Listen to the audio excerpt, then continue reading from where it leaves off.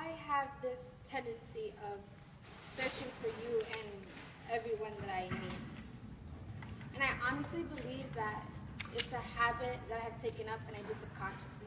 You know, like writing your nails or playing with your hair or humming to your favorite song when you do homework or whatever. And it's a habit that I want to get rid of.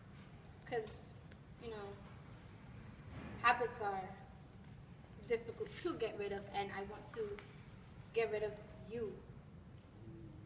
And I'm not saying that I don't remember what we had, because I do, and I believe that I will always remember what we had, but I will always love you, but I am no longer in love with you. I don't know if you can like fully understand that, but it's just how I feel. And I remember that there was a point where I longed for you the way you longed for her before you even longed for me at all.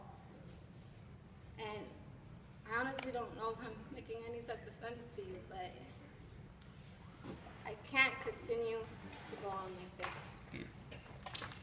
And I want to, but I have to do what's good for me, and this isn't good for me. I'm sorry. You're welcome.